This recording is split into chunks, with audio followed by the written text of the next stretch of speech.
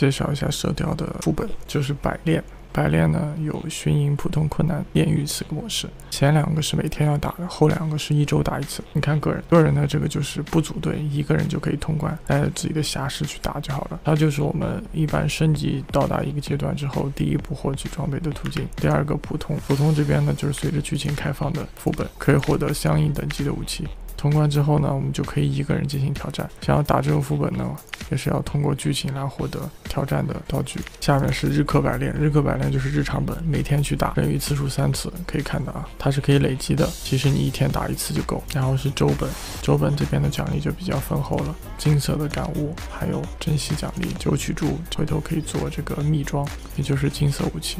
可以说这个是必打的，一次都不能错过。最后一个炼狱，炼狱的话也是用来获得9曲珠和橙色感悟的主要途径。炼狱主要是打 BOSS， 同时会有一个挑战排行榜，可以向打得快的人学习他们的输出功法连招搭配，还是比较方便的。以上就是射雕的副本介绍。